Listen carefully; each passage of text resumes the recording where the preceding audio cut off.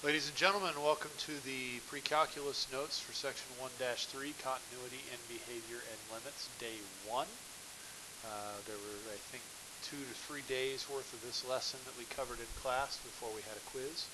So this video lesson is designed to go back over that information in case you still need to work on it in preparation for your chapter 1 test at the end of the unit. So this is going to be us filling out the notes from this day.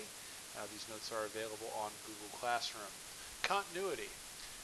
Continuity is a continuous function, has no asymptotes, no holes, no gaps. Okay. In other words, what that means is you could graph the function without ever lifting your pencil. Okay. So for instance, with continuous functions, any linear function would be a continuous function. We've done a large amount of work in our careers. That's a pretty terrible 3. With quadratic functions, we've got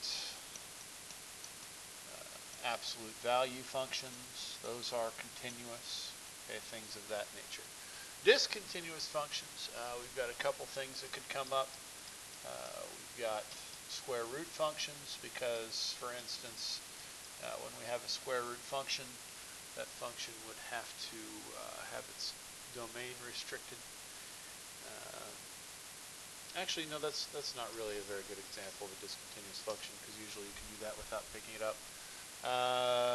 Let's see, how about reciprocal functions? So like 3 over x would be an example of a reciprocal function.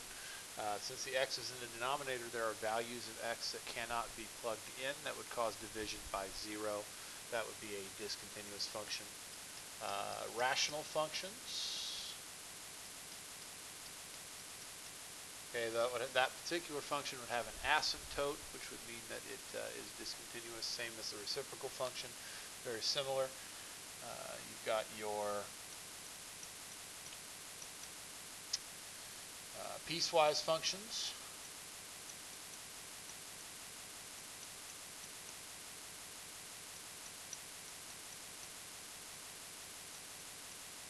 That would probably have a jump discontinuity to it. So there are a couple different types of discontinuity we need to talk about. These are just some examples. So the ones on the left, 3x plus 4, 3x squared plus 4, the absolute value of x plus 2. Those graphs don't have any asymptotes, they don't have any holes, they don't have any gaps. So they are considered to be continuous functions. The ones on the right, they have holes, they have asymptotes, they have jumps, gaps in them. That creates discontinuity. So there are a total of 3 types of discontinuity that we're going to be working with. You've got your infinite discontinuity. What that means is that the graph itself, whatever that graph may be, has some sort of asymptote. So we're coming along, there's an asymptote, say here, and the graph will come in and go out down the bottom and come back in up top.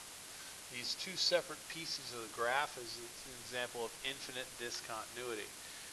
That particular example would be something along the lines of 3 over, I don't know, x minus 3. That would mean that since x is not allowed to equal 3 because of division by 0, that is where we have an asymptote at the line x equals 3.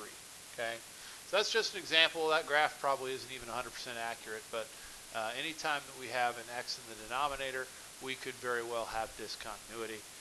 If that factor, x minus 3, does not cancel, then that particular factor is marking an asymptote. That is opposed to what we call removable discontinuity. I'll give an example of that. So here's a graph, we're coming along, then we have a gap in the graph, and it goes off on the other side. Now an example of this, and I'm going to try to give one that would be relatively accurate to the graph that we're looking at, would be something along the lines of, let's go with just x plus, or x squared plus 5x plus, or minus 5x, let's go with minus 5x. X squared minus 5x plus 6 over x minus 3. Okay, in that case, when we're looking at this and we factor the numerator and the denominator factors into x minus 3 and x minus 2. So even though we still have that x minus 3 in the denominator, that value cancels. And since it cancels, x is still not allowed to equal 3 because that's division by 0. But this time, since it canceled, it marks a hole.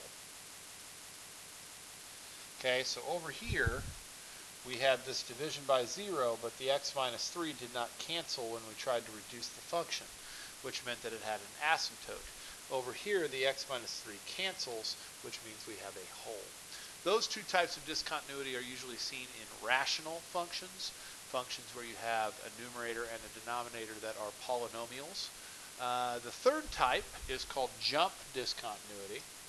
So for example, this is almost always seen exclusively in piecewise functions. So say we had the function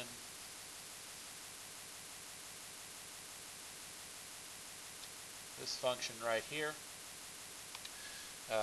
Here's an example of what that function might be. So that function would be something along the lines of f of x equals x if x is less than or equal to 0, and f of x equals x squared if x is greater than 0. Okay? X squared will go plus 1. That way the graph will be somewhat accurate.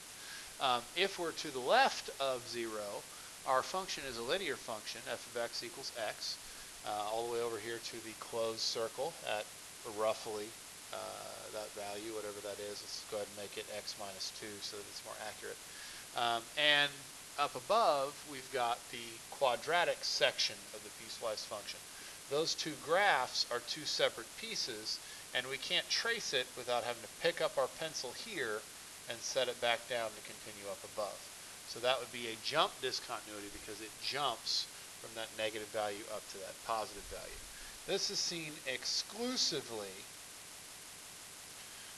in piecewise functions, which we've spent some time talking about already. So we're going to look at some examples. Here we go. Here we have a graph, and we're asked to find all of the discontinuities and classify each one of them by type. This graph has 3 discontinuities to it. We have a discontinuity here at x equals negative 1. Okay, we'll write that up here. At x is equal to negative 1, we have a removable discontinuity. Okay, that is a hole. Anytime we have a hole in our graph, we quote that x value as being a discontinuity, in this case a removable discontinuity, because a removable discontinuity is a hole in the graph. Here is our second discontinuity in the graph. We'll call this part 2. The second discontinuity at x equals 2, we have an infinite discontinuity.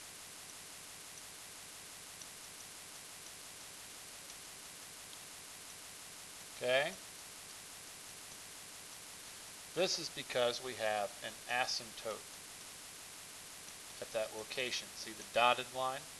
That is a line that this graph cannot cross. If you notice, we go down here, then we have to pick up our pencil and reappear up at the top to finish tracing the graph.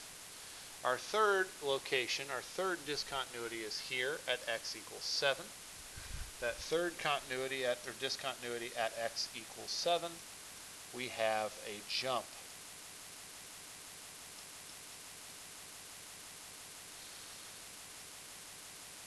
And this is all about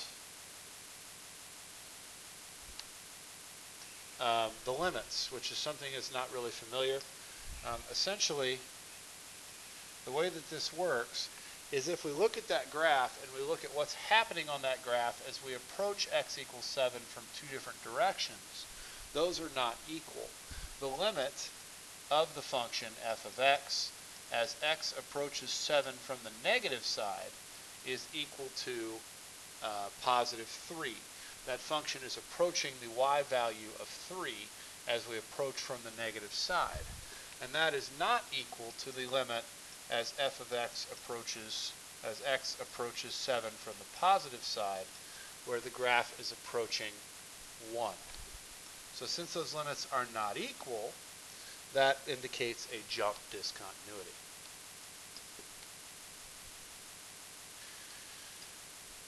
Okay, so here is an example where we don't have a graph. We're still expected to be able to do the same thing. This is very similar to early in the chapter when we were looking at the domain of the function. We look at the denominator because we should know immediately that this cannot equal 0. Okay? So what we do is we figure out what values are not in the domain. We ask ourselves x squared plus 8x plus 15. What values is that not allowed to equal, because that cannot equal 0? We factor it. It factors into an x plus 3 and an x plus 5. Numbers multiply to 15 and add to 8, which means that x plus 3 is not allowed to equal 0, and x plus 5 is not allowed to equal 0. Okay? So we can't use the value negative 3, and we can't use the value negative 5. They are not in the domain. Now the other thing we have to do, though, is we have to check to see whether or not those values cancel. So we've already talked about how the denominator factors into x plus 3 and x plus 5, and that's the reason why we can't use negative 3 or negative 5.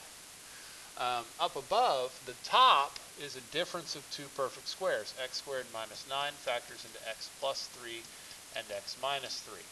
Notice that we should, in theory, be able to reduce that function by canceling the x plus 3.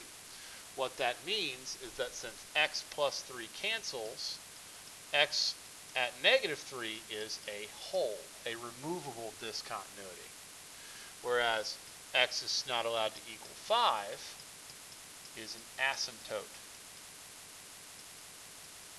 Okay, so we have two discontinuities to state.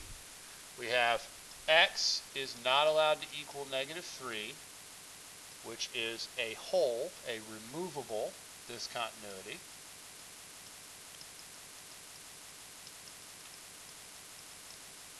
And x is not allowed to equal negative 5, which is an infinite or asymptote.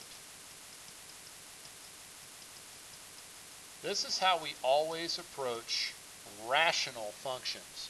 We consider what values are not in the domain, just like we did earlier in the chapter, and then we decide whether or not they represent wholes or asymptotes. If the factor cancels, it is a whole. If it does not cancel, it is an asymptote. Finally, in example 3, we have a couple of piecewise functions. We're being asked to determine whether or not the functions are continuous at x equals 3. And essentially the way that we do that is we plug 3 into both pieces.